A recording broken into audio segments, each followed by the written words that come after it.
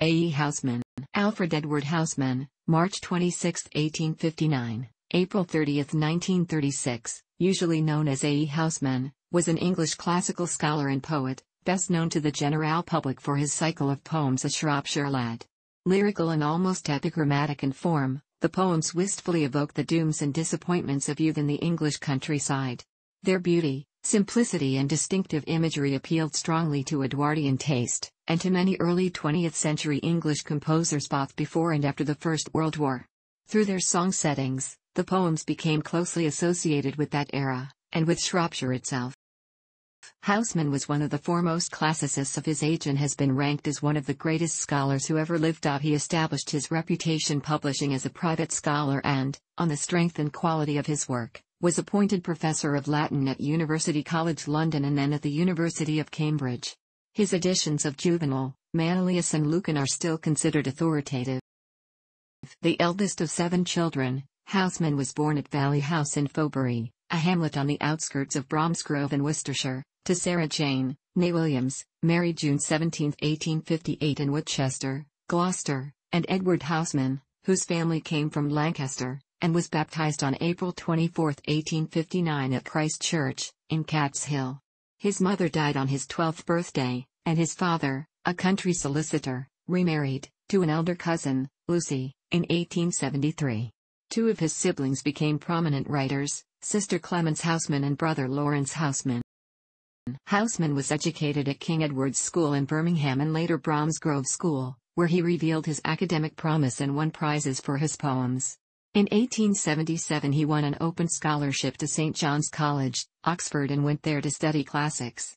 Although introverted by nature, Housman formed strong friendships with 2 roommates, Moses John Jackson, 1858, January 14, 1923, and A. W. Pollard. Though Housman obtained a first in classical moderations in 1879, his dedication to textual analysis, particularly of Propertius, led him to neglect the ancient history and philosophy that formed part of the great's curriculum.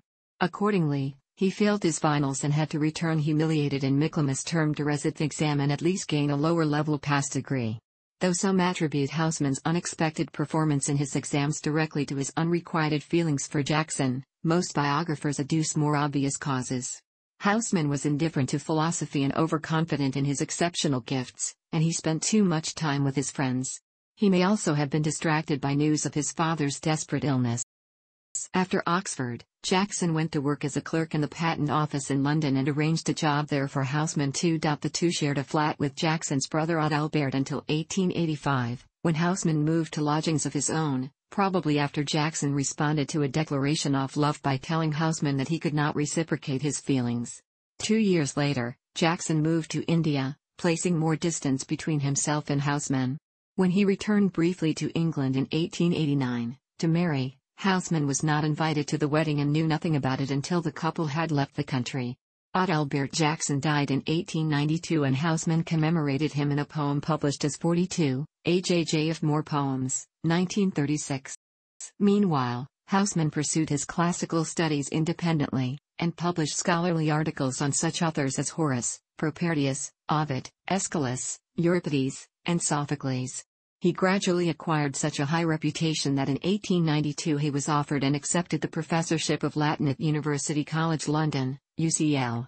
When, during his tenure, an immensely rare Coverdale Bible of 1535 was discovered in the UCL library and presented to the library committee, Housman, who had become an atheist while still an undergraduate, remarked that it would be better to sell it to buy some really useful books with the proceeds. Although Housman's early work and his responsibilities as a professor included both Latin and Greek, he began to specialize in Latin poetry. When asked later why he had stopped writing about Greek verse, he responded, "I found that I could not attain to excellence in both." In 1911 he took the Kennedy Professorship of Latin at Trinity College, Cambridge, where he remained for the rest of his life. G.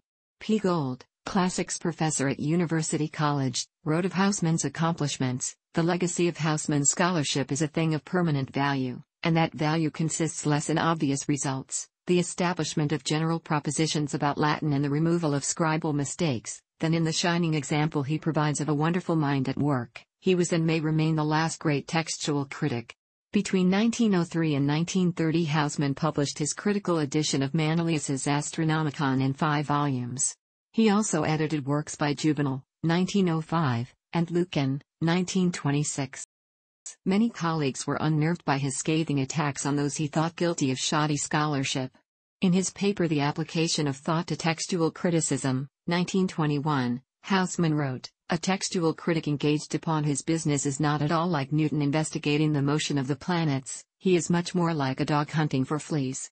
He declared many of his contemporary scholars to be stupid, lazy, vain, or all three, saying, "Knowledge is good, method is good, but one thing beyond all others is necessary, and that is to have a head, not a pumpkin, on your shoulders, and brains, not pudding, in your head."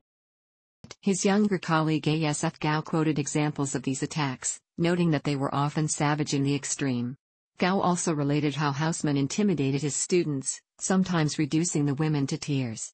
According to Gow, Housman, when teaching at University College London where, unlike Cambridge, he had students of both sexes, could never remember the names of his female students, maintaining that had he burdened his memory by the distinction between Miss Jones and Miss Robinson, he might have forgotten that between the second and fourth declension. One of Housman's notable pupils at Cambridge was Enoch Powell. In his private life, Housman enjoyed gastronomy, flying in aeroplanes and making frequent visits to France, where he read books which were banned in Britain as pornographic. But he struck A.C. Benson, a fellow Don, as being descended from a long line of maiden aunts. His feelings about his poetry were ambivalent, and he certainly treated it as secondary to his scholarship. He did not speak in public about his poems until 1933, when he gave a lecture The Name and Nature of Poetry, arguing there that poetry should appeal to emotions rather than to the intellect. Housman died, aged 77, in Cambridge. His ashes are buried just outside St. Lawrence's Church, Ludlow, Shropshire. During his years in London, A. E. Housman completed A Shropshire Lad, a cycle of 63 poems. After one publisher had turned it down, he helped subsidize its publication in 1896. At first selling slowly, it rapidly became a lasting success. Its appeal to English musicians had helped to make it widely known before World War I, when its theme struck a powerful chord with English readers. The book has been in print continuously since May 1896. The poems are marked by pessimism and preoccupation with death, without religious consolation.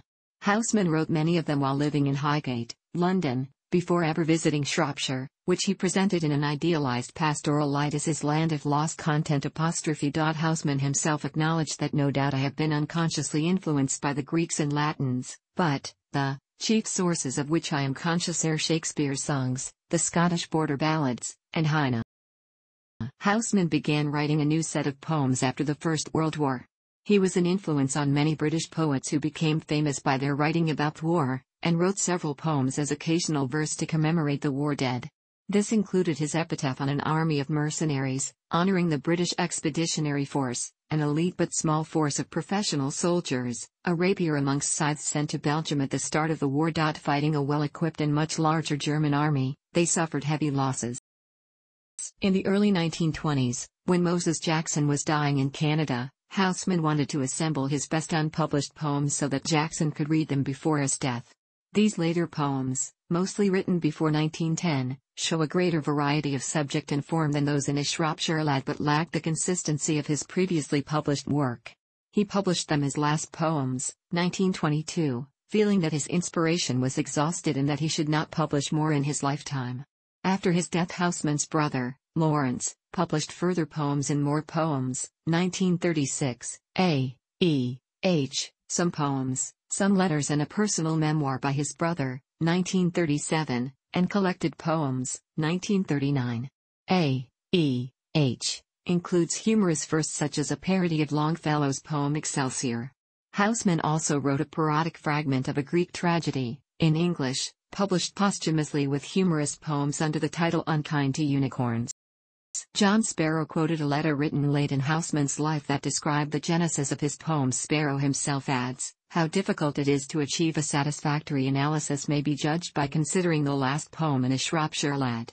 Of its 4 stanzas, Housman tells us that 2 were given him ready-made, one was coaxed forth from his subconsciousness an hour or 2 later, the remaining gun took months of conscious composition. No one can tell for certain which was which. In 1942, Lawrence Housman also deposited an essay entitled A. E. Housman's De Amicitia. There is a link to the text, below in this article, under further reading, in the British Library, with the proviso that it was not to be published for 25 years. The essay discussed A. E. Housman's homosexuality and his love for Moses Jackson.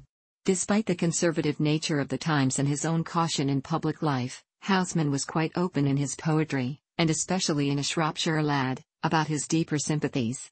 Poem 30 of that sequence, for instance, speaks of how fear contended with desire. Others, I am not the first, have willed more mischief than they durst. In more poems, he buries his love for Moses Jackson in the very act of commemorating it, as his feelings of love are not reciprocated and must be carried unfulfilled to the grave. Poem. Poem. His poem Oh Who Is That Young Sinner with the Handcuffs on His Wrists?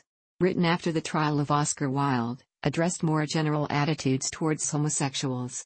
In the poem, the prisoner is suffering for the color of his hair, a natural quality that, in a coded reference to homosexuality, is reviled as nameless and abominable, recalling the legal phrase peccatum illud horrible, inter Christianos non nominandum, that horrible sin, not to be named amongst Christians. Housman's poetry, especially A Shropshire Lad, was set to music by many British, and in particular English, composers in the first half of the 20th century. The national, pastoral and traditional elements of his style resonated with similar trends in English music. In 1904, the cycle A Shropshire Lad was set by Arthur Somervell, who had begun to develop the concept of the English song cycle in his version of Tennyson's Maud a little previously. Ralph Vaughan Williams produced his well-known settings of 6 songs, the cycle on Wenlock Edge, for string quartet, tenor and piano in 1909. Between 1909 and 1911, George Butterworth produced settings in 2 collections, 6 songs from A Shropshire Lad and Breedon Hill and other songs. He also wrote the orchestral tone poem A Shropshire Lad, first performed at Leeds Festival in 1912. Ivor Gurney was another composer who made renowned settings of Housman's poems.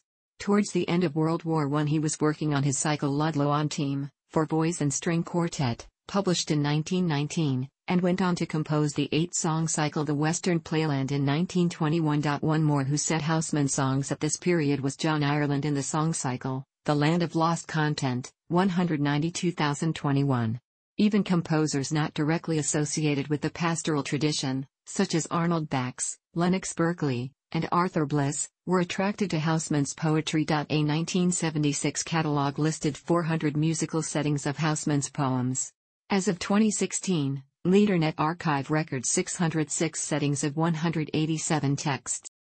The earliest commemoration of Housman was in the chapel of Trinity College in Cambridge, where there is a memorial brass on the south wall. The Latin inscription was composed by his colleague there, A.S.F. Gow, who is also the author of a biographical and bibliographical sketch published immediately following his death. Translated into English, the memorial reads: From 1947, University College London's Academic Common Room was dedicated to his memory as the Housman Room. Blue plaques followed later elsewhere, the first being on Byron Cottage in Highgate in 1969, recording the fact that A Shropshire Lad was written there. More followed on his Worcestershire birthplace, his homes and school in Bromsgrove. The latter were encouraged by the Housman Society, which was founded in the town in 1973. Another initiative was the statue in Bromsgrove High Street, showing the poet striding with walking stick in hand. The work of local sculptor Kenneth Potts. It was unveiled on March 22, 1985. The blue plaques in Worcestershire were set up on the centenary of A Shropshire Lad in 1996. In September of the same year, a memorial window lozenge was dedicated at Poets' Corner in Westminster Abbey. The following year saw the premiere of Tom Stoppard's play The Invention of Love, whose subject is the relationship between Housman and Moses Jackson. As the 150th anniversary of his birth approached, London University inaugurated its Housman Lectures on Classical Subjects in 2005, initially given every second year, then annually after 2011. The anniversary itself in 2009 saw the launch of a new edition of A Shropshire Lad, including pictures from across Shropshire taken by local photographer Gareth Thomas. Among other events, there were performances of Vaughan Williams on Wenlock Edge and Gurney's Ludlow on Team at St. Lawrence's Church in Ludlow. These lectures are listed by date of delivery, with date of first publication given separately if different. Selected prose, edited by John Carter, Cambridge University Press, 1961. Thanks for watching. Don't forget like the video and don't forget to subscribe.